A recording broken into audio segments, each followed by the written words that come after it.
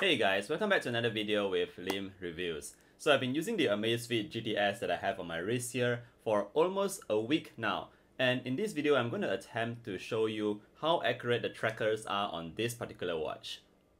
So just a quick disclaimer, I'm not a professional fitness trainer or trainee for that matter. I'm just a skinny boy doing tech reviews on YouTube.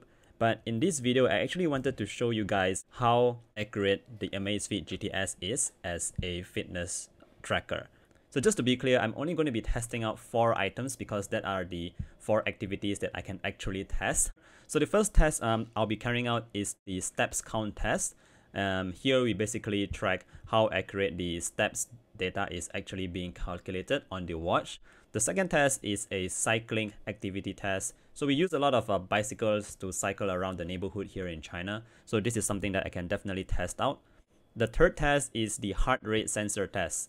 A lot of people have been asking me like how accurate is the data here and there. So this will finally put all those questions to rest. And last but not least is the sleep tracking test. So alright, let's jump into all these tests right away. So first up, like I said, is the step count test. So I went to the gym actually to try out one of the machines, and I noticed that the step count on my watch was actually pretty accurate. I actually did a couple of runs, so it wasn't just on one run. I did like 3 or 4 runs, and each time I noticed that the step count on my Amazfit GTS was actually very consistent with the data I'm getting on this particular machine right here that you're seeing. So besides that, I also tested the Amazfit GTS together with my rather reliable Honor Band 5, and I found that the results are also very consistent.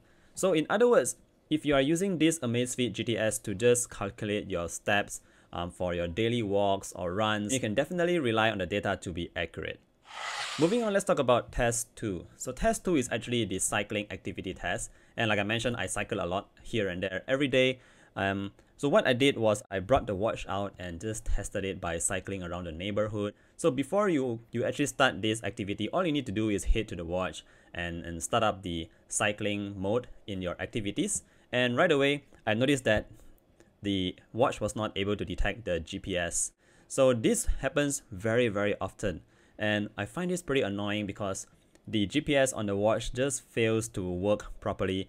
And more often than not, I find myself actually having to cycle to a certain spot until I finally get the GPS locked, and then you'll have to hit the go button in order for it to start recording your cycling. So one thing I also noticed here is that although I started trying to get the GPS at spot A, for example, once I got to spot B, I'm able to get the GPS on, and when I went back to spot A, the GPS was still locked. So I'm really not sure why the GPS is so poor at getting a signal, but once you find the signal, the GPS will be pretty good. It will stay locked on regardless of where you cycle. Alright, so cycling test. So far, cycling is pretty good as long as you get the GPS connected, because then you'll have your range, your speed, and all those data right available from the watch itself. Of course, you can also go into the app on the phone, the Amazfit app, and you will find more information there. So cycling test, as long as you get a GPS locked in, I would say that the results are also pretty accurate. Moving on to test 3, the heart rate sensor test.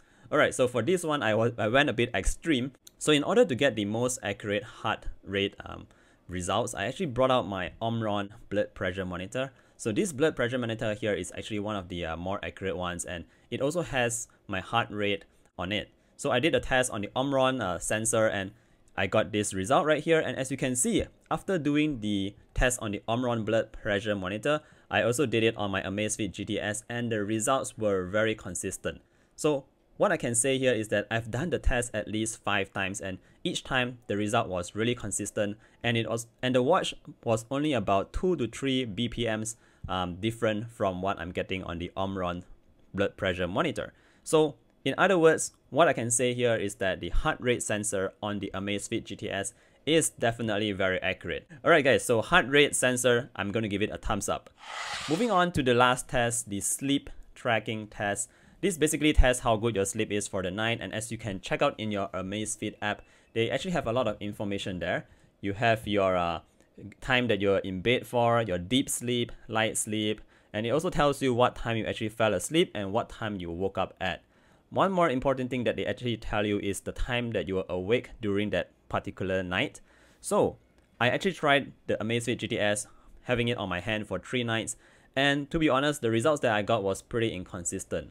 Now don't get me wrong, the time recorded for when I actually fell asleep and when I woke up was actually pretty correct, in such that whenever I went to bed, I actually checked the time and it basically records like 5 to 10 minutes after I've like been in bed. But one thing I need to note here is that the time awake, it always shows me like 0 minutes, saying that I have been actually sleeping throughout the entire night. But that is not actually true. So in one of the nights, or maybe I should say in most of the nights, usually when I sleep, I do actually tend to wake up at least once or twice during the middle of the night, and I actually stay awake for like 10 to 15 minutes, sometimes even 20 minutes before going back to sleep, but it always shows on the app as 0 minutes. So it's just not registering the time I've been awake for. Another thing I've noticed is that, let's say for example, you wake up at 7 a.m. and you're just lying in bed and you only get up from your bed at like 7:30 a.m. So I don't know if you guys do that, but I'm the kind of person that sometimes when I wake up, I just want to lie in bed. So I stay in bed for like another 15 to 30 minutes. And the thing is that the Amazfit watch actually registers the time where you actually like get up from your bed. So in other words, I was actually awake like 30 minutes before, but the app only registers me as being awake 30 minutes later. Alright, so basically I would say that the sleep tracking test, you can use it for like a really simple reference purpose, but don't really take it like too seriously. And yeah, I'm sure you guys will definitely want to get better sleep, but don't rely too much on the Amazfit app. Try to rely on yourself by trying to get into bed earlier, and yeah, just sleep early to get up early. Alright, so I think that's it for the test here. This is all I can do right now: the steps count, the cycling test, the heart rate sensor, as well as the sleep tracking test.